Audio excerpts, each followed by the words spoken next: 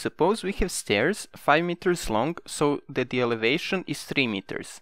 However, those stairs are a bit unstable and we would like to support them at every meter of stairs' length.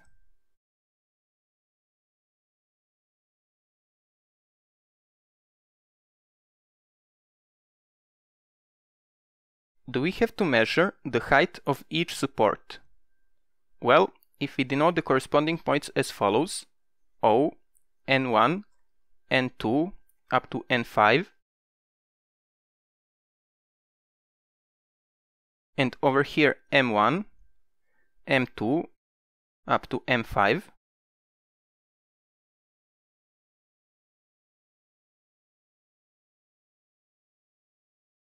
then we can see that the triangles O, N1, M1, O, N2, M2 up to O, N5, M5 are similar.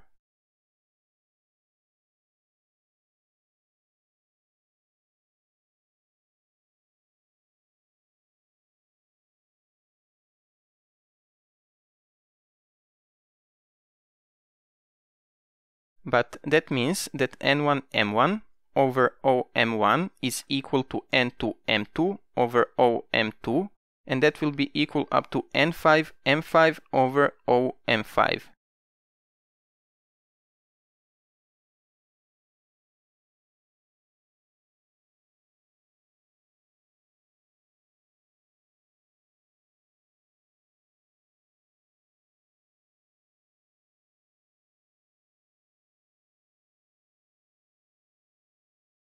But OM2 is 2 times OM1, so OM2 is 2 times OM1, which means that N2M2 will also be 2 times N1M1.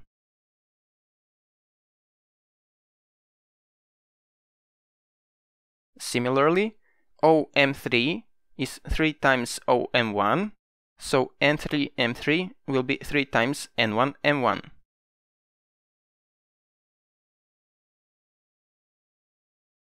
And N4M4 is 4 times N1M1, and N5M5 is 5 times N1M1. But we know that N5M5 is 3 meters, which means that N1M1 is equal to N5M5 over 5, which is equal to 3 meters over 5, and that is equal to 0.6 meters. And now that we know N1M1, we can calculate N2M2, which is equal to 2 times N1M1, and that is equal to 2 times 0.6 meters, which is equal to 1.2 meters. N3M3 is equal to 3 times 0.6 meters, and that is equal to 1.8 meters. N4M4 is 4 times 0.6 meters, which is equal to 2.4 meters. And N5M5 is 5 times 0.6 meters, which is equal to 3 meters. But of course we already knew that N5M5 is equal to 3 meters since that was given. What does this have to do with the sine and the cosine? We saw that these ratios are equal, and that is always the case when we have similar triangles.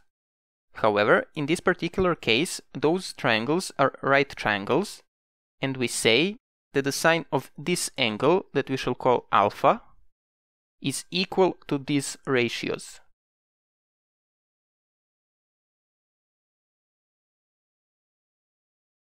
And note that the sine of alpha doesn't depend on any particular triangle, since for all similar triangles, the corresponding ratios are equal. Now we can define that if in a right triangle alpha is an acute angle, the sine of alpha is equal to the ratio of the opposite leg to the hypotenuse. So what is the sine of alpha in our example? Well, the sine of alpha is equal to these ratios, and in particular it's equal to n5 m5 over O m5. So the sine of alpha is equal to n5 m5, which is 3 meters, over O m5, which is 5 meters, and that is equal to 0.6. And note that the sine of alpha doesn't have any unit, there are no meters or degrees or any other unit, it's just a number. But can we somehow use the sine of alpha to calculate the heights of these supports? Well, for support n1, m1, we can say that n1, m1 is equal to the sine of alpha times O m1.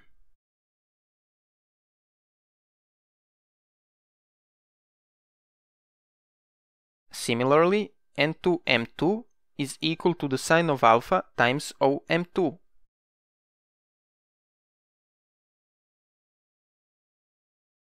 And n3, m3 is equal to the sine of alpha times O m3. n4, m4 is equal to the sine of alpha times O m4. And n5, m5 is equal to the sine of alpha times O m5. But the sine of alpha is equal to 0.6, and O m1 is equal to 1 meter. So this is equal to 0.6 meters. For n2, m2, we get that this is equal to 0.6 times O m2, which is 2 meters, and that is equal to 1.2 meters. n3, m3 is equal to 0.6 times 3 meters, and that is equal to 1.8 meters. n4, m4 is equal to 0.6 times 4 meters, and that is equal to 2.4 meters. And n5, m5 is equal to 0.6 times 5 meters, and that is equal to 3 meters. If the sine of an angle is equal to the ratio of the opposite leg to the hypotenuse, what is the cosine? Well, the cosine of an angle is equal to the ratio of the adjacent leg to the hypotenuse.